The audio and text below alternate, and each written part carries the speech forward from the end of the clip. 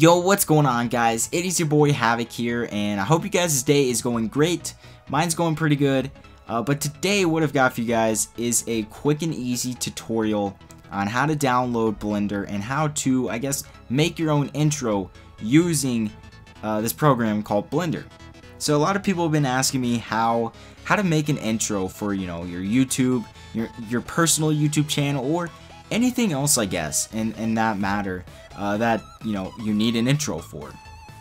And so yeah, I'm gonna be showing you guys how to make an intro. It's super simple and it's super fast, and I hope you guys do enjoy it.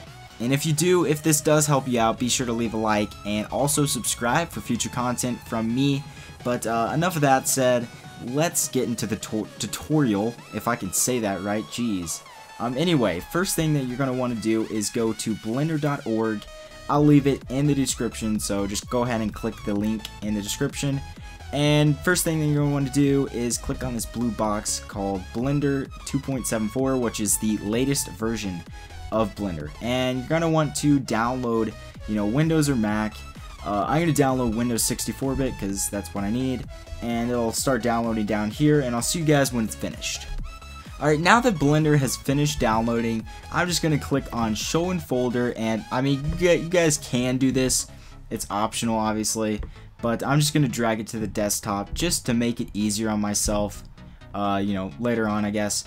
And double click on that. And this is basically, you know, the installer setup wizard for Blender. So click I agree, click next, and click install. And it'll start installing it. And it should take, I would say, maybe anywhere between 1 to 5 minutes, I guess.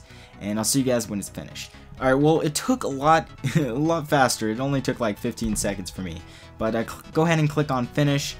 And yeah, so it'll load up Blender. So yeah, now you got Blender.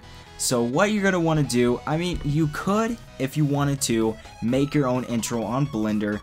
But for more beginners, I would try and get a template. So the easiest way to find a template would be to go to YouTube and to type in top Blender intros, intro templates, or something like that.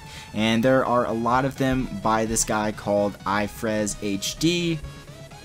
And I'm just going to go ahead and click on this one, I guess. And we'll see. I'll try to look for a good one, and I think I already found a really good one, so give me a second here. And I really like this one, and I'll show you guys this one. So I'm just gonna go ahead and download that one. So all the links on how to download them are in the description on this video. And so yeah, I'm just gonna go ahead and download 47, click download, and I'll go ahead and download it. Alright, so now it's finished. I'm gonna click on show in folder, drag it to the desktop, and now I can just click out of both of those and this one. And so double click on that, double click, and you can double click on the Blender file because that's what you're gonna want to obviously you know, open up. And so it'll open up into Blender, and this is your template.